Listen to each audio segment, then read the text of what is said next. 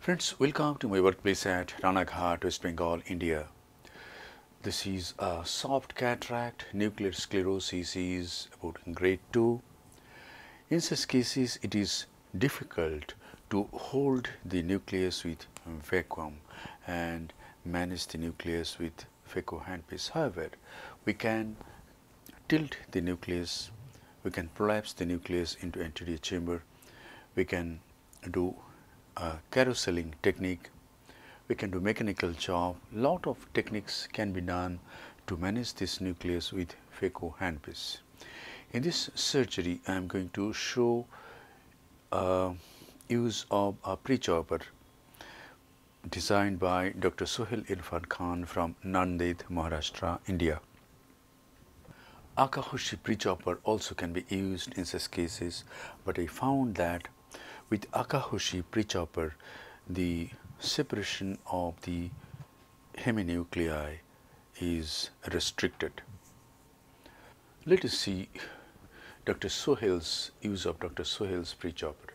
The pre-chopper goes in just in front of the rhexis margin. The sustainer supports the nuclear mass, and in few seconds the nucleus is divided into two heminuclei. One heminucleus has been divided into two pieces. The other heminucleus has not been divided.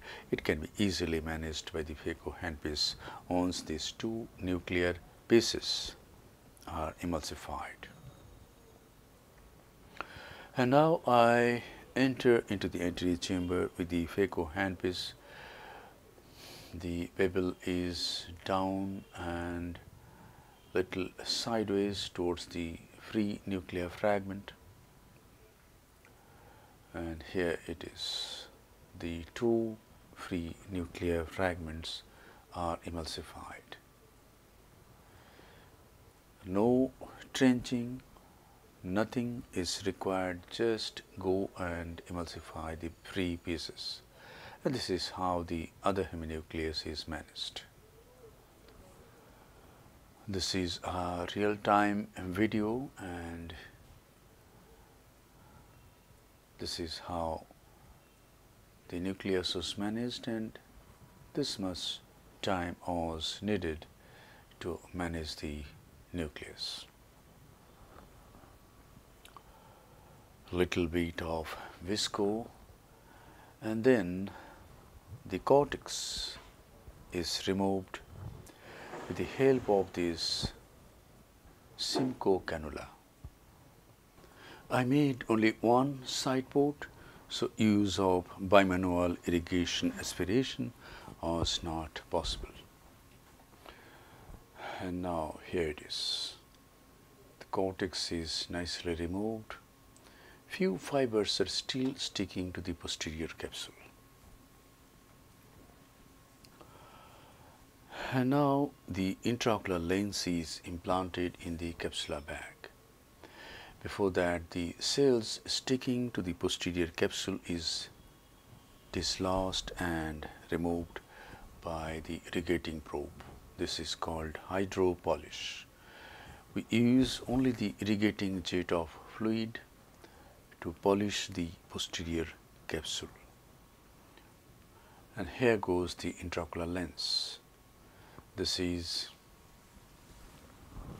a single piece monofocal intraocular lens, and it goes into the capsular bag.